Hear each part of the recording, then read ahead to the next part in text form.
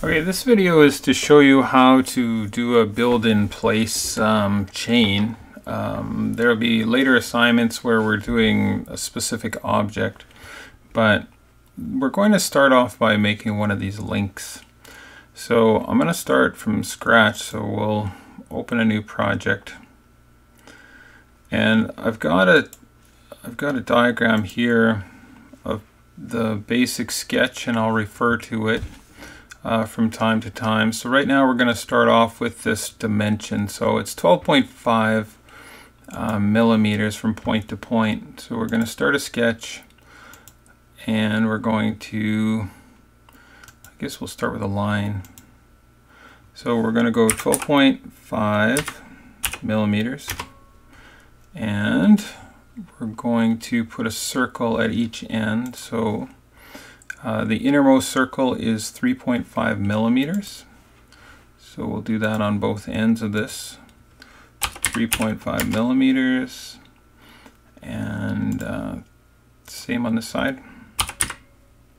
5 millimeters. This construction line can be this line can be a construction line. So I'm going to basically show you how to do that by toggling.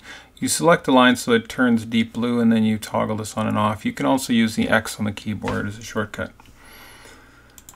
The next is a 4.5 millimeter circle, and then it's going to be followed by a 6. So 4.5 and 6. So we're going to try to keep to 6 millimeters a lot. And so on this side we've got a 6. So it says radius of 3, so that's going to be a diameter of 6.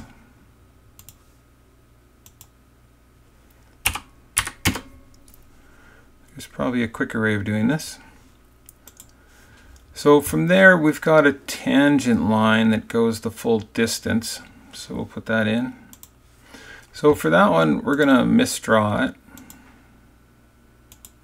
So if you have that situation where you want to put a constraint, so this is a tangent, so we click on the line in the circle, and then we click on the line in the circle, and that worked out. So you can see that it turns black. Now we can do the same thing on the bottom, or we can mirror it. So we want to select the object that we want to mirror, so it's this line. And then we want to select our mirror line. As it happens, we have one already. So now we've got a line on the bottom. And you can sort of see that it's fully contained, so it turns a light blue. So we've done all of the circles on the front. We've done all the circles on the back. So this next circle right here has got a distance of 5.5 millimeters, and then it's a 6 millimeter circle. So if I draw the circle on this line, and then I can go up here and I type in 6. So I can take my dimension tool and I can click the center of the circle, and I think it was there, and then I type in 5.5. It will shift it along that line and anchor it there. So I'm going to just verify I did that correctly. So it goes from the center of the circle in the back, and then that is going to be our arc here. So, and then it's trimmed, so we can grab our modify tool and we can trim that.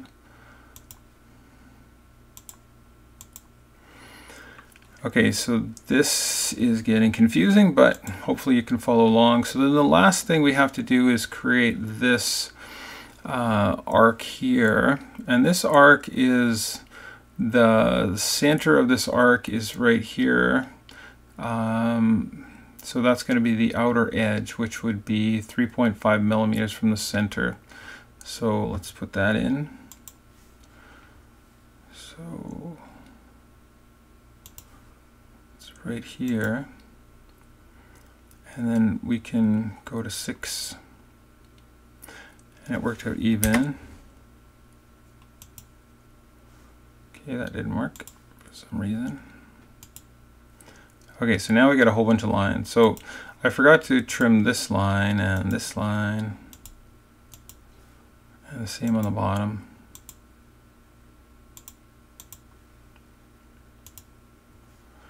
If you hit escape to get out of your tool, you can move some of these arrows. You can even delete them. It doesn't actually do anything. So let's just verify that we've got the right idea so far. So we've got the back end done correctly. We've finally trimmed that second half of the circle. We have this centered in on that line. This one is centered 5.5 millimeters from the back circle. And so we just need these little arcs. These arcs are not super important, so if you don't get them the exact right size, that's not terribly important. So I'm using the arc tool. So I click on here, and then I click on here, and I'm just trying to figure out what's right. I'm not happy with that, so I'm going to try it again. So arc 3-point, there's probably a better way of doing this. And that's pretty happy with that. So I could trim that line and that'll become clear what that is. So we're going to mirror that to the other side. We want to select our center line and then click OK, and then we just have to trim. So that's our entire sketch. So let's just verify. So we've got one circle in the back that's 3.5, a 6 mil in the back, 6 on the front. We've basically got 3 circles inside, and then we've got 2 semicircles or arcs there. So I think that's good. So I'm going to hit finish. So if we go back to our picture of what's happening, you can sort of see that there's a thickness across, and you can always measure that. It's not going to be exactly because there's a fillet here, but that is 7.5 millimeters, so it's most likely 8 millimeters. So we're going to grab the extrude, and we're going to click on, let's do this part. So we know that this part's going to be 8 millimeters. We want to change this to symmetrical. And so if it's going to be 8 millimeters in total, it's going to be 4 in each direction. So I can type in 4. Now you'll notice that my sketch has gone away, so I have to open up sketches and I have to bring it back. Now this center part is going to be slightly under half. So we're going to extrude that. So we're going to click on this part. We're going to grab everything. So this is our air gap, and this basically defines how this is going to move. So this outside circle is 6, this inside circle is 4.5, and so I'm going to change that to both directions, and we're going to move it out. And we could change our view to the top so we can sort of see what's going on. And it's going to be slightly smaller than the back part of this. So I think that the measurement I used was 1.45. So as long as we remember that. So then we've got that part done. So the only part we have to do is this back thing and then the peg that goes through it. So it's hard to select that part. So we actually want to select all of this part right here. So one of the ways of doing that is by turning off the body, and then we hit extrude and we select this part. I'm going to leave that circle out just for now, and I'm going to go to symmetrical, and I'm going to pull this out. So the last one was 145, so let's go 155. And we're going to force a cut. Now it's giving me an error because there's no body, so I'm going to turn the body back on. And it's hard to see, but that's what we're going to end up with. So we hit escape, we click OK. And if we look from different sides, we sort of see the general shape of it. And we just have one more thing to do, and that's this this little peg that's going to go in the back and interlock. So I'm going to hit extrude. I'm going to grab that circle. I'm going to select both ways or symmetrical, and then I'm going to give it a direction, but I'm going to go instead of a distance,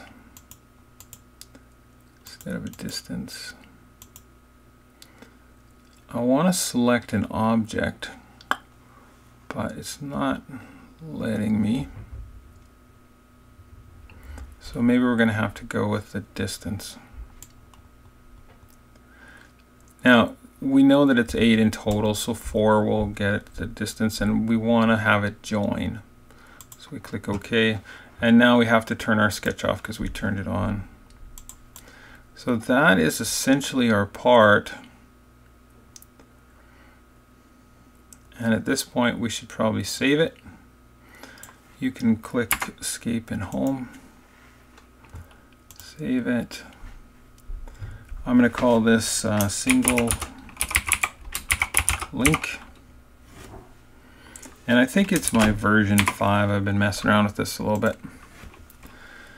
Okay, so now the only thing we have to do is to make 2 of them. So what's the best way to have them linked together? So what I've found is that if I open up the bodies and I make a component, so create component, that's a left or right click. Sorry, I'll do that again. Oh, I guess it did it.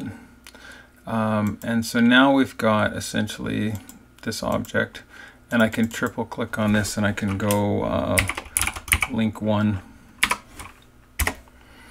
Okay, so now I've got the object that I want to copy. I can do a right click on this and I can copy it, and then here's the important part, is going up here and you want to paste new. So the interesting thing is that it overlays it, so we're just going to grab it and we're going to move it.